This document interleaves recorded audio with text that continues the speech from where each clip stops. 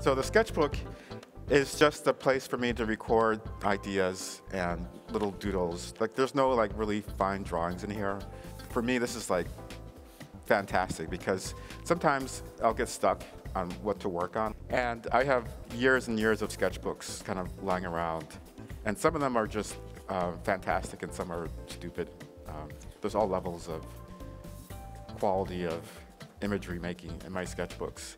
I sit here and I do this. I try to kind of search out the drawing first, right from the beginning. I don't want the drawing and the form to be the same. Like I want there to be a little bit of push and pull where it feels like the drawing and the form are kind of like the chicken and the egg. You don't know which one came first. There's always this little bit of uncomfortable beginning every time I start a new piece. Like, how do I get a drawing to fit on here? And sometimes, my brain just clicks and I know exactly what that is. Other times, it's a little bit trickier. So when I started doing clay, it seemed to me like it was a great material to draw on. One thing that I usually have going on in my work is that there's a sense of the self and the other. This guy is looking sideways because he's looking at someone who's over here.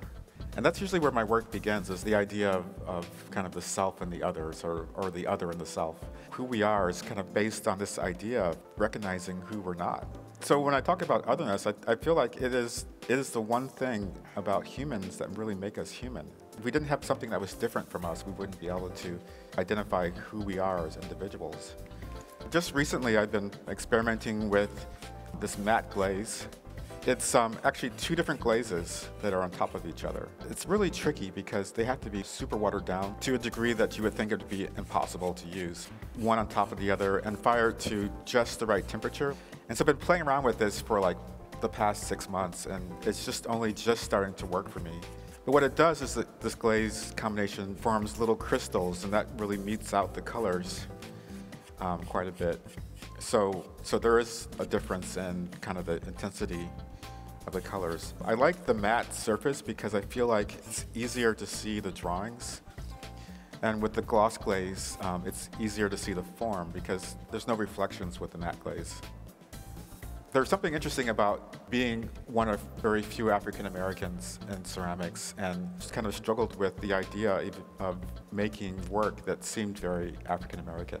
So it makes me very interested in this concept of otherness as opposed to being sort of a tribalistic artist. I think a lot of times people feel like there is an ethnic quality to my work, but they don't quite know what it is.